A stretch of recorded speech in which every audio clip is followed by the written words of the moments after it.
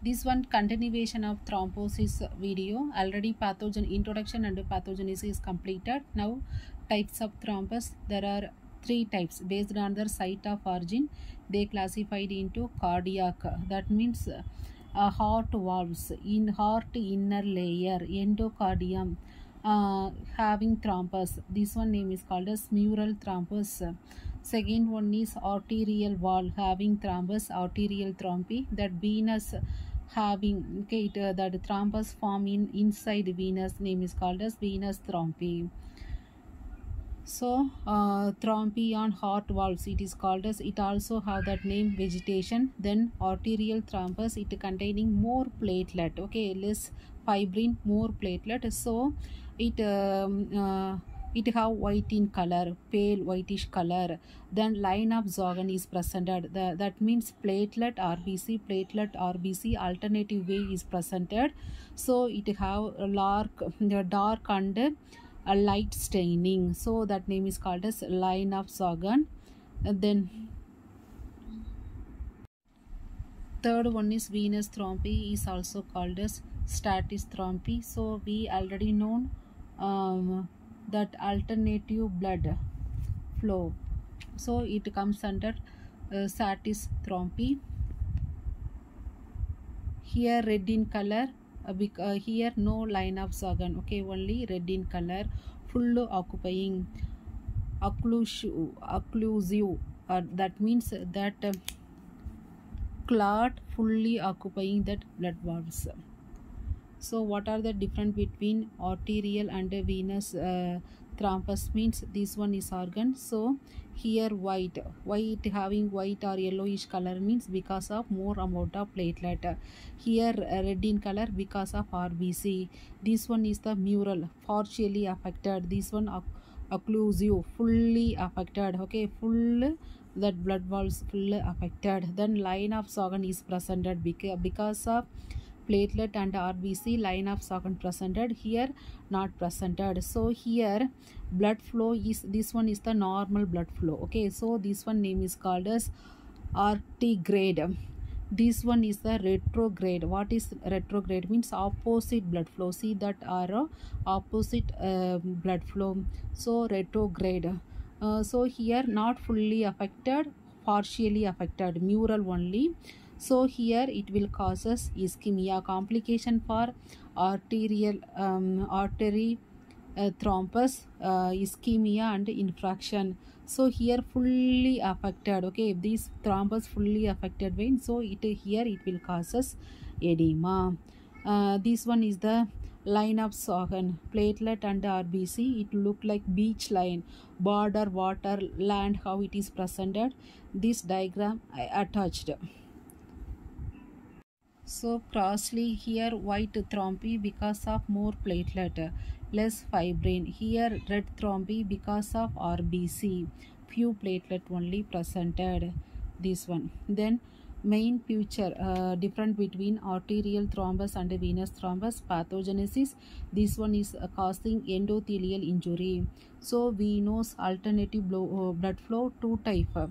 Turbulence comes under arterial thrombus, stasis comes under venous thrombus. Then blood flow here normal only, here less because fully affected.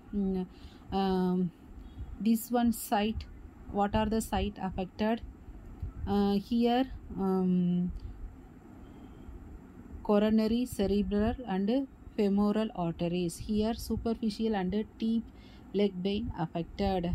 Then we already known provocation, that blood flow retrograde manner, this one antegrade manner. Then line of Zogan present, absent. Microscopically pale platelet layer, alternative with a dark red cell, already we know, okay. So here that line of Zogan presented, here RBC mixed, less platelet, so red thrombi only presented. This occlusion incomplete, not fully affected, okay, incomplete, completely affected. So here complication is ischemia, infraction, here edema and ulceration. Next, clinical effect of cardiac thrombi, it causes sudden death because of mechanical obstruction of blood flow. Arterial thrombi, ischemia, necrosis. So it causes infarct. Then leads to gangrene also.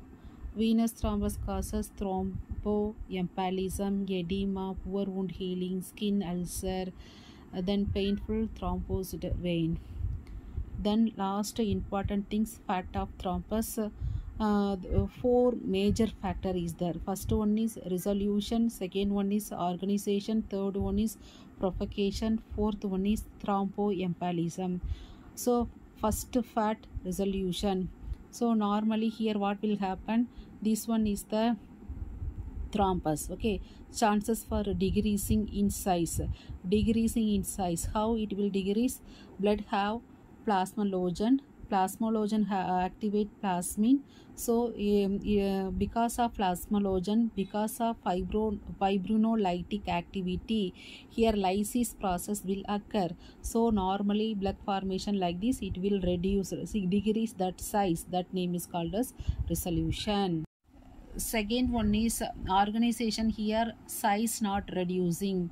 How it form that blood? Same size, so fixed size only. Third one is propagation, increase in size, normal size, after that it become increasing. That name is called as propagation. Then thromboembolism, detaching, flow in blood. So first resolution means decreases in size. Organization means or fixed size, not decreasing. Propagation means increasing size. Thromboembolism means it flow in blood, it will affect other organ. Chances for calcification also, thrombus calcify. Okay, so this one is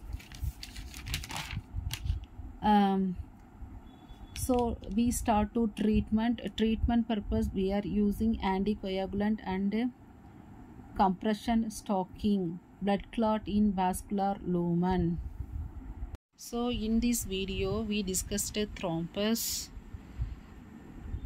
secondary and primary blood formation. Then what is embolism? Pathophysiology, Virchow triad.